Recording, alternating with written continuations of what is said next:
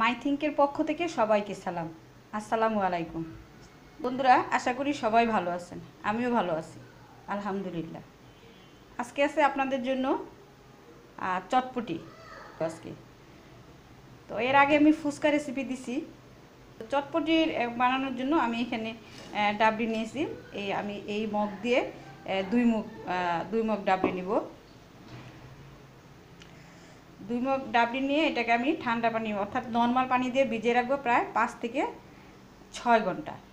এটা ভিজানোর পরে এটাকে আমি ভালো করে সিদ্ধ করে নেব। বলক এসে গেছে, দেখেন। এটা কিছুক্ষণ 5 মিনিটের মতো এইভাবে বলক আসার পরে আমি এটার মধ্যে লবণ দিব 1 চা চামচ পরিমাণ। এই চটপটি বানানোর জন্য আরও অন্যান্য জিনিস লাগবে, যেমন তেঁতুলের টক লাগবে, তারপরে ফুচকা লাগবে। আমার নিজের হাতে বানানো ফুচকা, আর টকটা আমার নিজের হাতে বানানোই। তো আপনারা যদি ফুচকা এবং টকের রেসিপিটা দেখতে চান তাহলে আমার আগের ভিডিও যেটা ফুচকা রেসিপি আছে সেখানে যাই দেখতে পারেন। সেখানে দেওয়া আছে ডিটেলস। তো আমি আপনাদেরকে লিঙ্কটা দিয়ে দিব। দেখেন গরম আছে এখনও।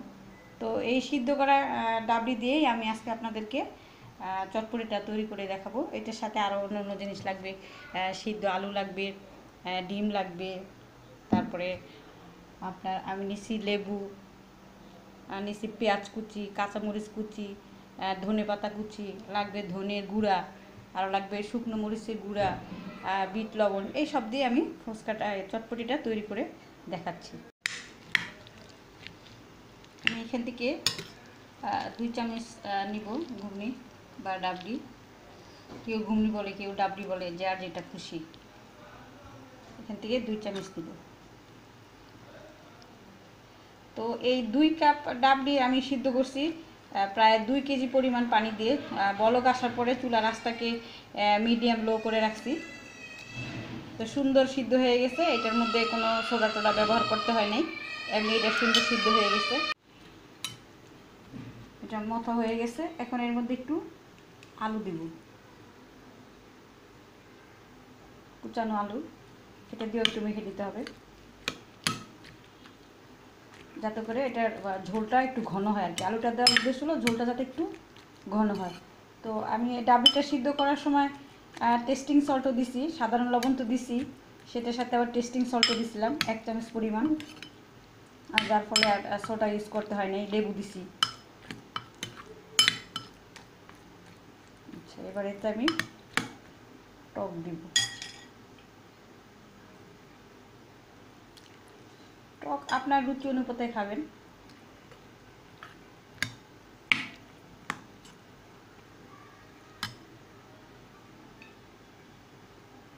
একটু পেঁয়াজ কুচিও দিব, কাঁচামরিচ কুচি। এবার দিব লেবু, চিপকানো লেবু। লেবুর রস একবার দেওয়া আছে, আমি আরেকবার দিব।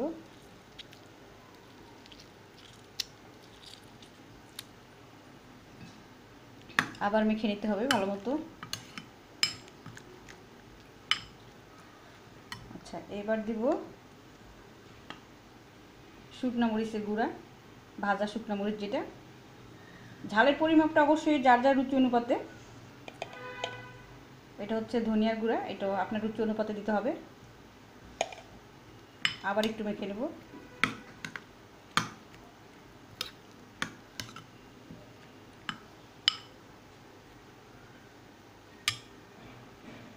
এবার একটু দিতে হবে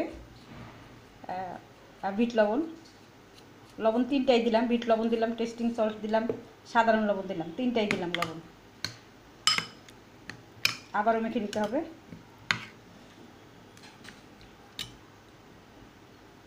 এবার দিব ডিম, কুচানো ডিম। এবার আমি এই চামচটা এখান থেকে উঠিয়ে ফেলতে পারি। আমার ভিডিওটি যদি আপনাদের ভালো লাগে, ভিডিওতে একটি লাইক দিবেন, শেয়ার দিবেন, কমেন্ট করবেন। আর যারা সাবস্ক্রাইব করছেন তাদেরকে অসংখ্য অসংখ্য ধন্যবাদ। যারা সাবস্ক্রাইব করেন নাই তাদের প্রতি বিশেষ অনুরোধ রইল, প্লিজ আমার চ্যানেলটি সাবস্ক্রাইব করবেন। এবার দিব ফুচকা।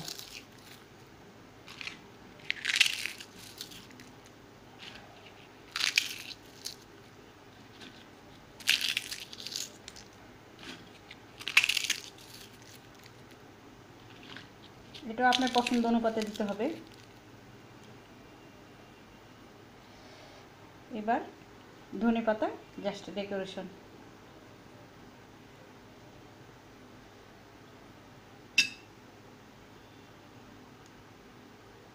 এবার খাওয়ার পালা।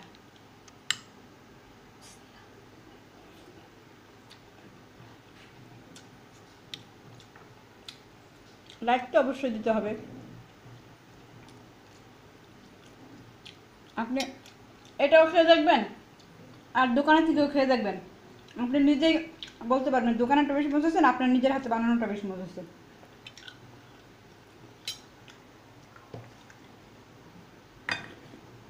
আর একটু লবণ দিতে হবে। লবণ অবশ্য আমি একটু বেশি খাই সব জিনিসে।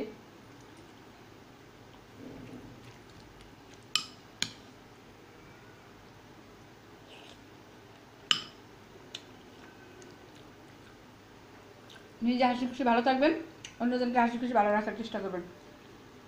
সবাইকে ধন্যবাদ। আল্লাহ হাফেজ।